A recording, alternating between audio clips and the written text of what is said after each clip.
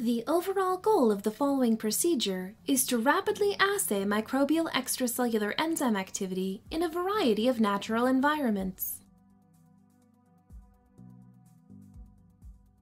This is achieved by adding samples of water or soil slurries to microplates to yield adequate replication.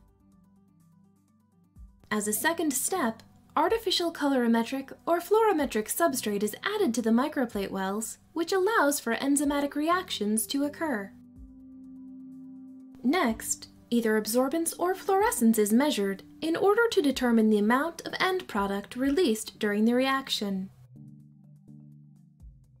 The results show differences in extracellular enzyme activity between samples based on the absorbance or fluorescence of the final reaction. Today we're going to demonstrate how to measure extracellular enzyme activity in natural environments. This method can help answer key questions in microbial ecology, such as what are rates of organic matter processing and nutrient mineralization in soils, sediments, and waters.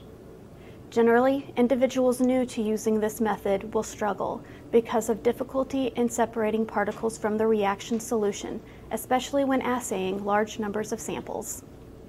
A visual demonstration of this procedure is critical, as the plate layout can be difficult to learn, and taking measurements at multiple time steps can make this procedure more challenging.